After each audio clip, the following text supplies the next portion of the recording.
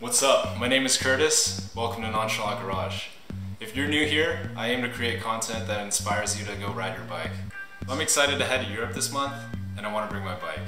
In this video, I'll be using and talking about a unique case called the Post Carry Code Transfer Case. I'm going to unbox it and do a trial run of me packing my gravel bike. If you're interested in this case, stick around till the end of the video for a very special discount code. My friend Mark, the designer of the transfer case, is going to drop one off for me today. Oh, there he is now. Let's go get him.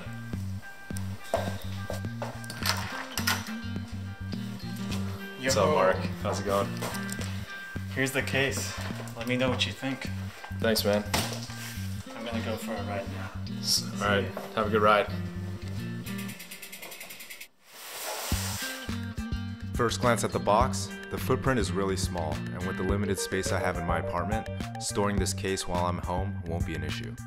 I've traveled with a big bike box before, and it's a pain to drag around town. I've also traveled with a folding bike. It's great because it's simple and small, but it's a single speed, which has its limitations on where I can explore. I like the transfer case because it's super compact, easy to move around, and fits a full-size bike, opening more possibilities to see new things while traveling. So here's the instruction booklet. Who needs instructions? There's three main things that I pulled out. There's a chainstay guard, top tube, and a down tube wrap, and the main transfer case itself. It comes in two sizes. This is the 150 liters. It fits up to a 62 centimeter road bike and gravel bike. I ride a 50H, so my bike should fit fine. 135 liter fits up to a 56 centimeter road bike. This is the back of the bag, and there are zippers here for handles for carrying the case, as well as backpack straps. For when you have your bike already built up, you can just connect it and sling this thing on your bag so you can get to your location, wherever it may be. This is a pretty sick feature, and I don't think a lot of bags have.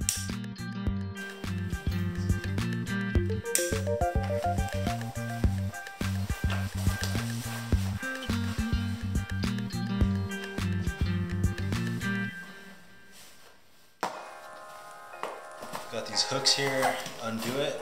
These hooks can also be tucked nicely away in these zippers here. That's clean.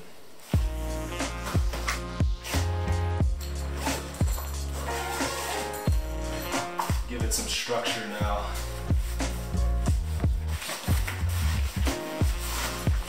Secure the perimeters with these straps.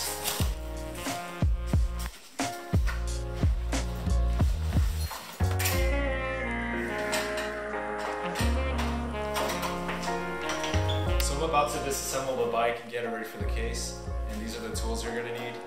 A set of Allen keys, some master link pliers, a bag for miscellaneous parts, and some gloves to keep your hands clean. Let's do this.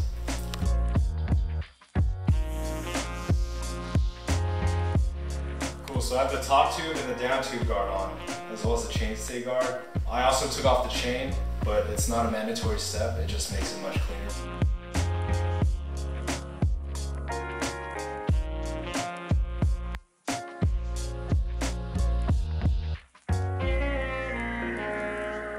My friend Mark designed the bag to be very compact, and in order to do that you have to take off the fork, which is pretty easy, even on a hydraulic disc brake bike such as the Ibis Hakka MX. So I just got my rear wheel in the case. I'm running a 27.5 inch wheel size with a 2.1 inch width tire. As you can see, it fits quite nicely with a little bit of give. So inside the wheel compartment is this little pouch here. There's a zipper. It's meant for the miscellaneous parts such as the chain and the pedals. Just like that. This case actually came with this plastic bag. I'm gonna go ahead and reuse this bag to wrap the fork because there's some grease on the steer column. Now it's time to insert. The derailleur goes in this little pouch here, and there's zippers on both sides. Here it is, it's nice and tidy. Now that the rear derailleur is in the pouch, I'm going to slip this fork into the designated plastic sleeve. The handlebars fit nicely on top of the frame. It's got the top tube and down tube raft, which protects it from rubbing against your handlebars. The stem is on, even the Garmin mount, I didn't have to reposition it, so it's a plus. Cool, so the saddle and seat post is in. As you can see, there's plenty of extra space.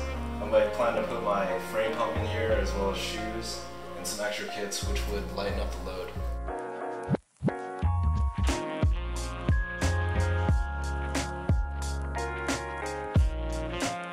I got the front wheel in this wheel bag pouch.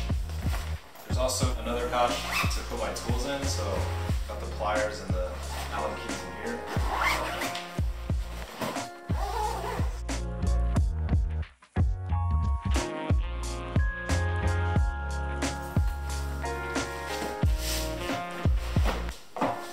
Alright, so there you have it. Just packed my Ibis Hakka MX into the transfer case. Overall, it was pretty easy to do. Everything fits nice and tight in the case, and it feels very secure and protected. Thanks, Mark, for hooking me up with this case. I'm pretty much ready to go on my trip at the end of this month. If you like this video, go ahead and pop that like button. Hit subscribe, and I'll catch you at the next one. Peace.